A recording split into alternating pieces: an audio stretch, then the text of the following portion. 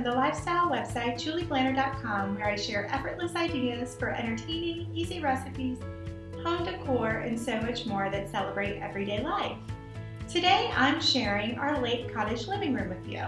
This room is almost complete, but it's been the most exciting and fun to do here at Calmwater Cottage. And the reason for that is I love a great transformation.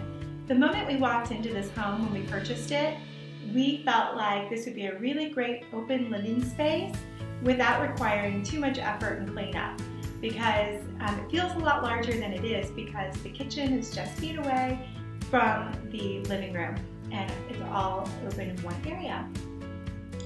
So one of the things that we really wanted to do to embrace that and make it feel even bigger was remove the wallpaper and paint the walls in a nice warm green. We went a little creamier down here because there is so much natural light.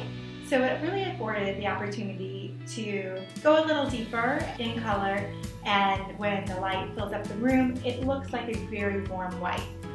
Another thing that we wanted in here was a lot of seating. That way when we're entertaining guests, we had plenty of space to seat everyone. And we did that by kind of creating a seating area. Instead of putting the sofa and the chairs on opposite ends of the room, we brought them in so we could bring people together.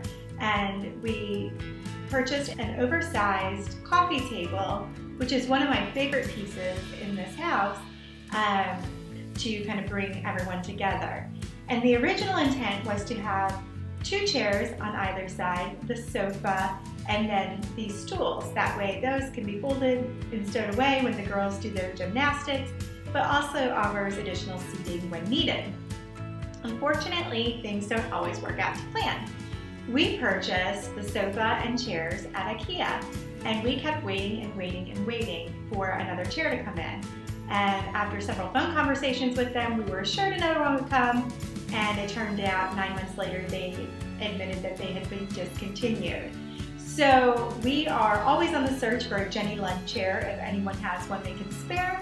But until then, we are rethinking ideas of how we can make the most of the situation, whether we get 2 different chairs for one side and we use one in the bedroom or something like that. So sometimes you just have to be flexible in your design. The chairs were really inexpensive and IKEA and slipcovered, which makes them easy to clean. And you know my motto, entertaining and design that celebrates everyday life, and a big part of that for me is just effortless design. When we blend function and design together, it's just heavenly for me. And that's exactly what happens with slipcovers, because somebody spills a glass of red wine, I'm not saying who that might be, you can just toss it into the washing machine and you're good to go. That's one of my favorite features in here, but we blended that the low price point with something high, and our splurge was the coffee table. It brings in a lot of texture, kind of that like easy, beachy, modern style that I wanted for this space. It also offers plenty of room for everyone to kick up their feet or to put their glasses, and some reading materials down below, which I'm kind of working on styling this still.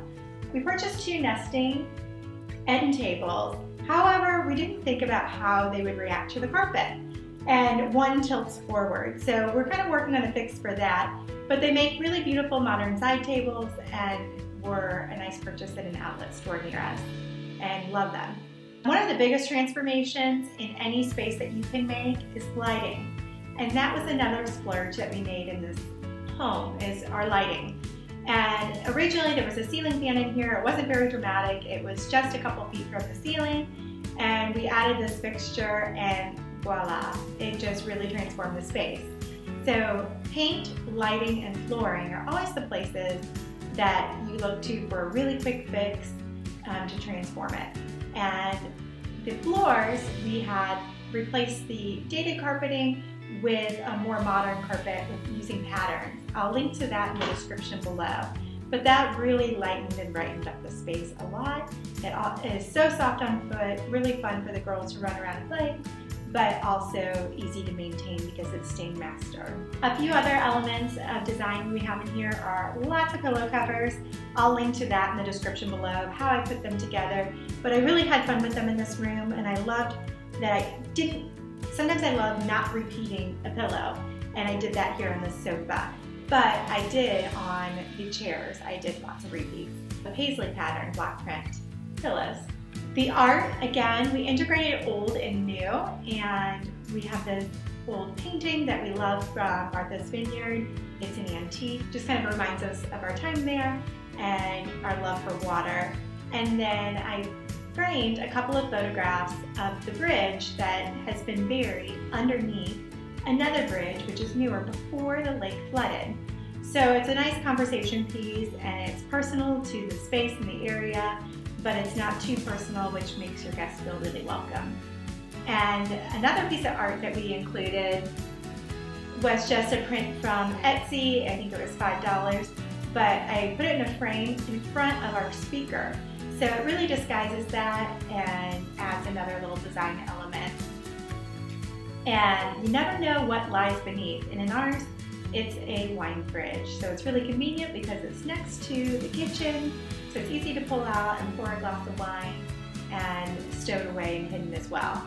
And of course, our living room at the cottage would not be complete without a bar cart. We don't mix up a lot of cocktails at home, but we sure do down here at the lake house. You'll often find me making a skinny margarita, which again, I'll link to in the description below. So as you see, we had blended a lot of high and low, a little bit of old with a lot of new, and added in some texture and just a hint of color in the pillow covers. And something else you'll notice is lots of little details because I wanted to keep the space simple. So I integrated little details like a zipper or tassels, but really wanted to keep this space very minimal, very modern, and let the people be the color in the conversation.